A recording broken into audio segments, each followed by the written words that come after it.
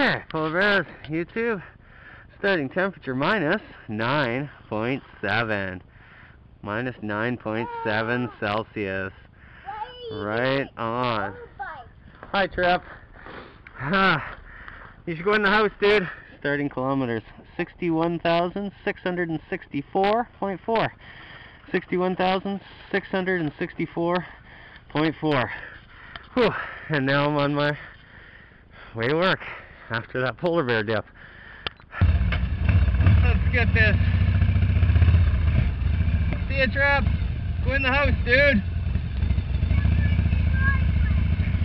My kid doesn't even have a hat on. It's -10 out. Wonder what his mother's doing. Come on, bitch, get straight. There we go. Alright. Well, we had an hour and a half at home since the polar bear dip excursion, and now I gotta go to work. This turned out to be it was worth it, but god damn, it was a lot of work with very little sleep. But I'm gonna get to work and cuddle up between a pair of boilers and get my bones warm, because I'm chilled right to the bone tonight.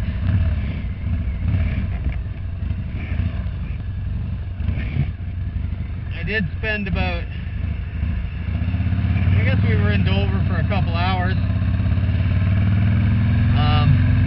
After my polar bear swim, we had a decent lunch, and then I got ready and came back. So I had a chance to warm up between the rides, but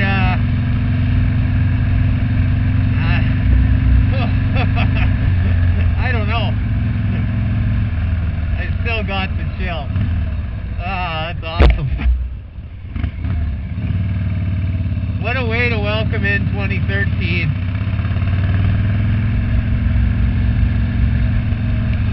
Hopefully 13 will be my lucky year. I know everybody says that. 13's been my lucky number for a long time. It's been my race number for off and on for quite a while too. Depends who I'm racing with, what club,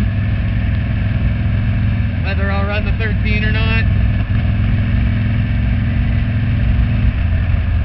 I ran 877 for a number of years too.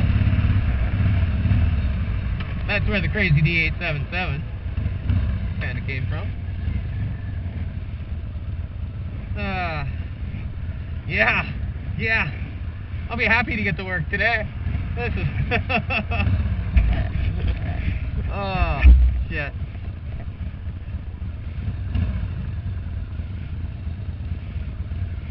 I usually don't hit this light. This sucks. And of course I'm running kind of late because I stretched it out at home as long as I could. Trying to get the chill out. And I was reviewing a bit of the video from the ride and the dip. I noticed I dipped a lot quicker than I thought. I'm a chicken dipper. But, oh well. It took so damn long to get out to that, out to the place we were going to dip. My feet were frozen by that. So, I think that, if we would have been there earlier when everybody else went and went out on the ice before it was broke, I wouldn't have been so frozen by the time I got out to where it was deep enough to actually go under. So, if I do it again, I'll do it a little differently. Spend a bit more time in the under the water, I think.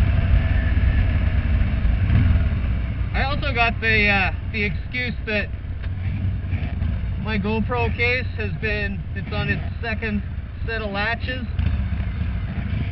and since they don't make parts for the SD anymore, I'm running latches off the Hero 1, which are, they say they're identical, but they're a little bit skinnier in the hinge. So think that's why I'm getting so much wind noise, or crackly wind noise, I guess you could call it. Sorry guys, my balaclava is pissing me off again. My head's all over the place. I don't know what's going on up here. Oh, it's a snowplow! Woo! Snowplow!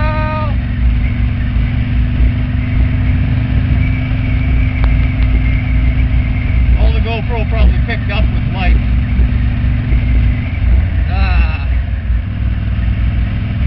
Still flashing anyway, that's good.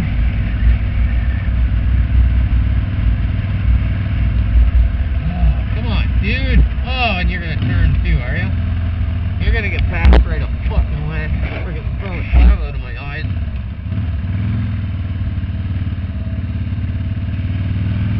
Fucking pokey McDuck.